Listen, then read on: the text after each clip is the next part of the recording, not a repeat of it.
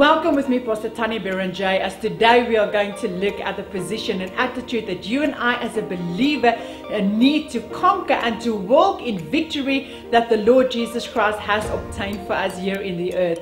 And in 1 Peter chapter 5 verse 8 we read, it says, "Be sober, be vigilant, because your adversary the devil walks about like a roaring lion, seeking whom he may devour." So firstly, it says that your adversary is the devil. Our fight is not against flesh and blood.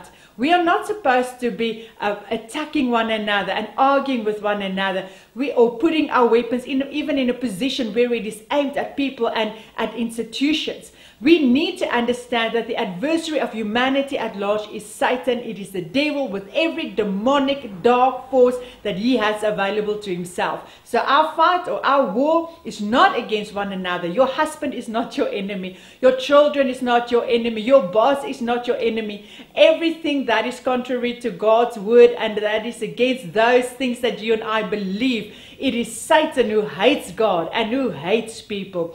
So looking at an adversary, it is a rival, it is an opponent, it is an accuser, it is someone that will accuse you every day, it is an enemy.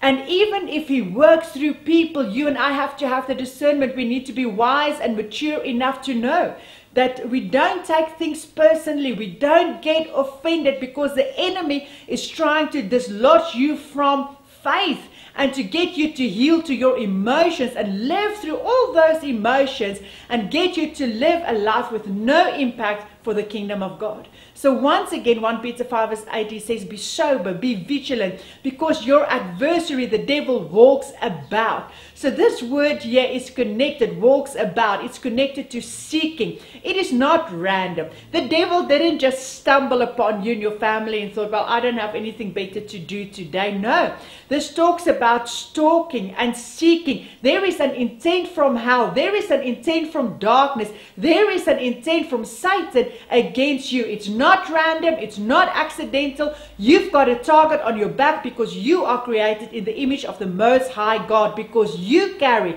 the likeness from the Father in the earth. You have been marked intentionally. There is a strategy, there is a plan against your life. So be sober, be vigilant, because the adversary, the devil, your adversary, the devil, walks about like a roaring lion. And now he says, seeking whom he may devour. Now that word devour means to bring to absolutely nothing, to consume until there is nothing left. And it is in a spiritual sense, it means to destroy so that it be left and rendered useless. Another translation talks about ruin. So that is the purpose of the enemy. His purpose is intentionally and strategically to seek you out, that he might devour your marriage, devour your family, devour your finances.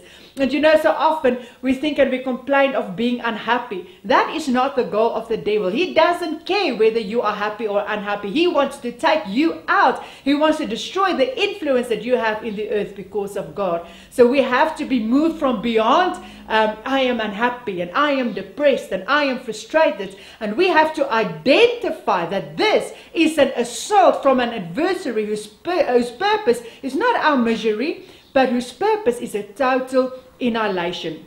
John 10 verse 10 says, and he makes it clear, the thief does not come except to steal and to kill and destroy. He says, but I have come that they may have life and that they may have it more abundantly. Now for us to live this abundant life, a life of victory, it is a life of conquest. It is a life where you and I don't remain victims and we don't become survivors. We go beyond that. So not a victim, which is the lowest state of living, or a survivor where you have overcome to a degree, but truly a conqueror, which means no matter what has been said to you, no matter what has happened, no matter what has been done to you, it didn't keep you there, it didn't keep you down, you didn't just land back on your feet, but you are marching forward in triumph. You are moving forward in the spirit and strength and conquest that Jesus himself demonstrated for us. He died a most horrible death on the cross. He went into a tomb, but he didn't remain there. We can say that he was a victim. He was a victim of human rage, of human rebellion, of human hatred when he was on the cross.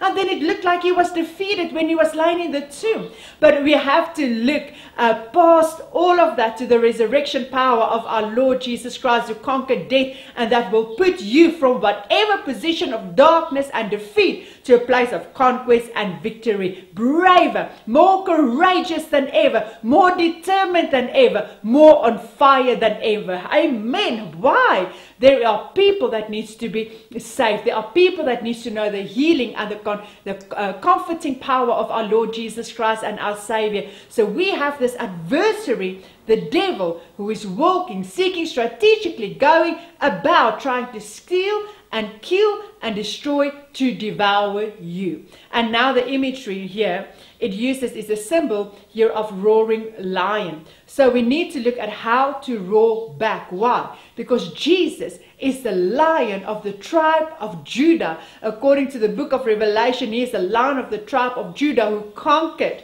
And these are not equal opposing forces.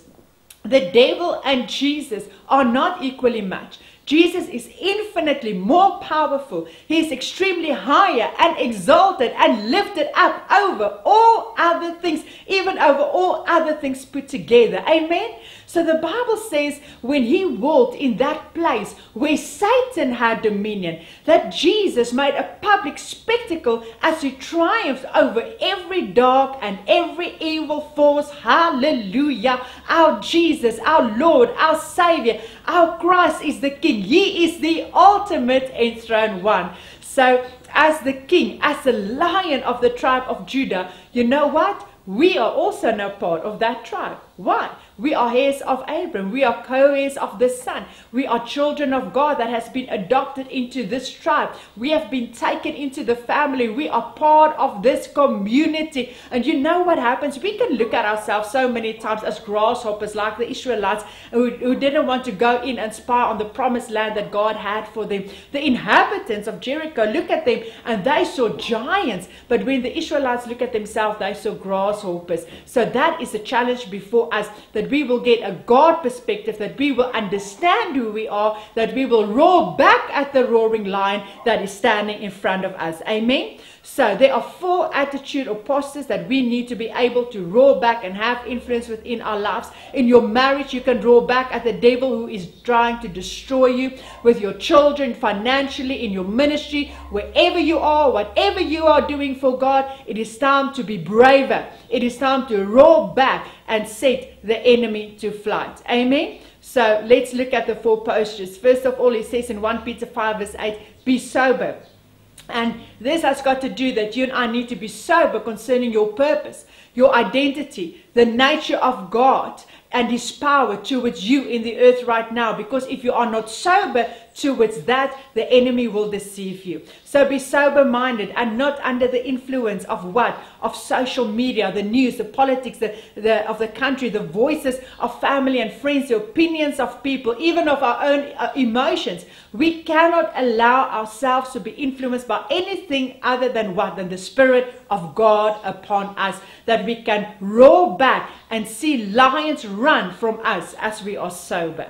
Then be vigilant. You know, it says be sober, be vigilant. Vigilant is defined as a position or attitude where we are paying careful attention to the potential dangers that is setting against us. So we are watchful, we are aware. So we've got to be under the influence of the Spirit of God, be sober-minded, and then from that place of sober-mindedness, from that position, you need to watch, you need to look, you need to discern, you need to be fully aware and fully awake. And then from that position, our attitude, our posture, our attitude should be what? Submission. We read how important this is in the Bible, that when we submit to God, the enemy will flee from us. In James 4 verse 7, it says, therefore, submit to God, resist the devil, and he will flee from you. So you have to be under authority and the authority of God, that you can walk in the authority of God. And the Bible says from that place of submission, now you can resist the devil and he will flee from you. And then lastly, it speaks about being connected. You know, it's amazing, the animal kingdom, how the lioness comes together and roar when an enemy tribe comes and tries to rob them of their young and to kill and destroy their cubs. So a scientific study was done, and they saw that when 2 or 3 lionesses would roar together, an entire tribe of male lions with their lionesses would retreat at the roar of the lionesses. And therefore we read in Matthew 18 verse 24, where 2 or 3 are gathered together in my name, I am there in the midst of them. So therefore, let's just quickly sum up. We need to be sober-minded under the influence of the Holy Spirit. We need to be vigilant, not in denial or despair, but we need to know what's happening around us so that we may be instruments of change. And you know that we may be the very victors that will walk in triumph over darkness. We need to be submitted to God, not arrogant, but truly having a humble spirit, walking in humility, resisting the devil, and then let's do it together, because 2 are better than 1. 3 together is a force that cannot be overwhelmed. So today I want to read for us from Psalm 57 verse 4, and it says, my soul is among lions. I lie among the sons of men who are set on fire, whose teeth are spears and arrows, and their tongues a sharp sword. So there is not just a threat from a distance. No, he says, I have been beset by lions. I've been surrounded by the enemy. So everywhere I look, on every side, when I consider my finances, when I consider my family, when I consider my health, when I consider my mere existence, everything I turn, everywhere I look, he says, I am overwhelmed, I am surrounded by lions. Now remember, lions here, the symbolism speaks of strength and power and courage. So it's not an enemy that is easily persuaded. And we have just learned now the posture that you and I need to take, and what he speaks about in the Word of God to put this enemy to flight. But now there's also an action that you and I need to take. And so once we have the correct position, we need to take the correct action, and it needs to flow from our hearts, our minds, our lips, our behavior, everything that we are. If we act according to the Word of God, you and I cannot be defeated. So because we are operating in the power of the champion of champions. So first of all, the first thing that you and I need to do is to not be afraid. It is an action that is followed or determined by a decision that you and I make. So when we determine according to the Word of God that we will not be intimidated, we will not be fearful, we will not yield to doubt and discouragement that so easily grabs a hold of us when we look at the natural of that which surrounds us. And from that first act, from that position of faith, we act now and we are not afraid. So Psalm 3 verse 6 says, I will not be afraid of 10,000s of people who have set themselves against me all around. And the key word, he says, I will not. So it is a matter of choice. You may feel afraid, and understand me well today. You may experience the emotions of fear and fearfulness, but you don't have to yield and give into that fear. You don't have to be afraid because you feel afraid, because you have been born again and your being is determined by the blood of Jesus. In him you live and move and have your being. I will not be afraid, though I feel afraid. I will not respond afraid. I will not live afraid. I will not speak afraid. I will not run, I will not cringe, I will not fade, I will not give in. Hallelujah. I have the right attitude, and now I can follow with the right action. So why do I not have to be afraid? Psalm 3 verse 3 says, but you, O Lord, are a shield for me. So between me and 10,000s of lions, between me and the darkness of the devil himself, between me and every power of the enemy that is set against me is the shield of God. It is impenetrable, it's unbreakable, it's unassailable. And that very shield about me, in his name, is Jesus Christ. Amen. And it continues, it says, my glory and the one who lifts my head. Why? When I look at 10,000 of enemies, my natural response is to bow in defeat.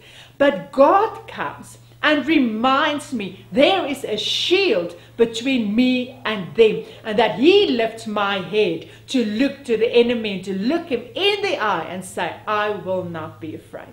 So the second action to do is what? It is to renew your mind to the fact that Jesus has done this before and he conquered.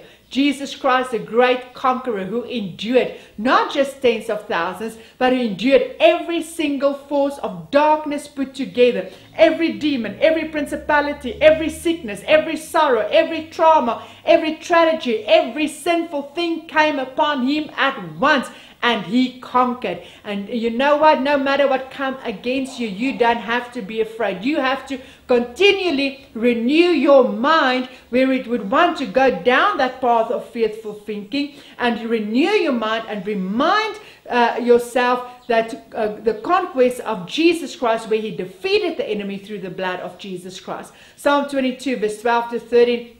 It's a prophetic psalm of Jesus, and it says, many bulls have surrounded me. They gape at me with their mouths like a raging and roaring lion. Jesus experienced being surrounded by raging lions who were ready to tear him to pieces. But that was not how the story ends. Though they came, they were defeated. Though they roared, they were brought to nothing through the power of the blood of Jesus Christ. So remind yourself continually, meditate on this continually. Jesus did it, and if Jesus who did it lives on the inside of me, then I can do this as well. Psalm 22 verse 21 says, save me from the lion's mouth and from the horns of the wild oxen. And then he paused and then he says, you have answered me. So we cannot be brave by ourselves, even if we try. But if we act in accordance to the word of God, we will live lives of bravery.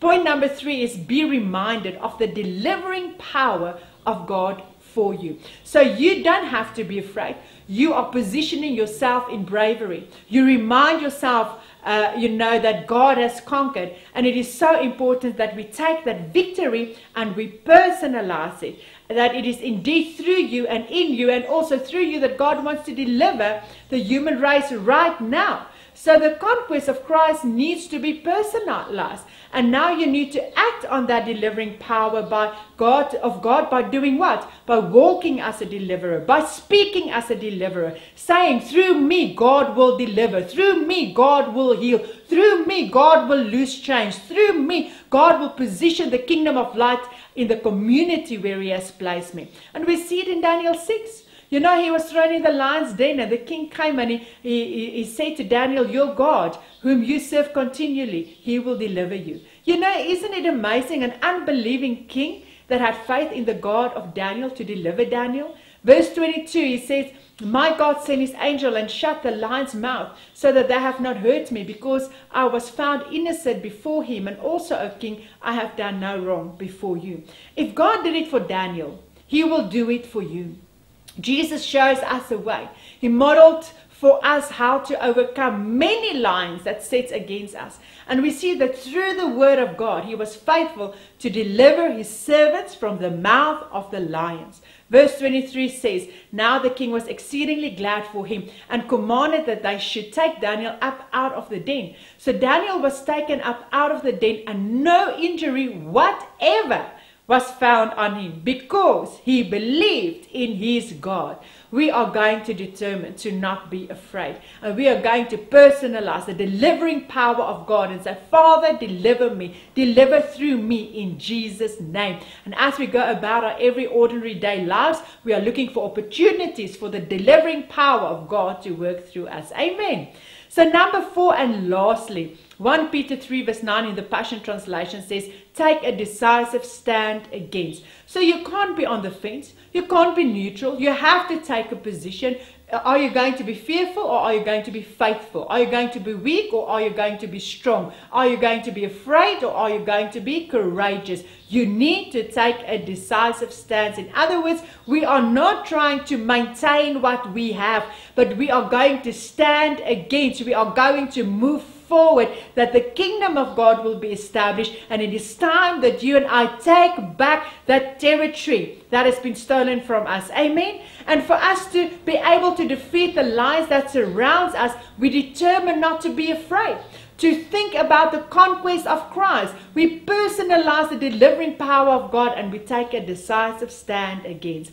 Hebrews 11 verse 33 in the Passion Translation, speaking about believers, he says, it was faith that shut the mouth of lions. And now, how did it shut the lion's mouth? Well, in 1 Peter 3 verse 9, we read, take a decisive stand against him and resist every attack with strong, vigorous faith. Listen to God's response. We have to take a decisive stand. When we are resisting, it is an action.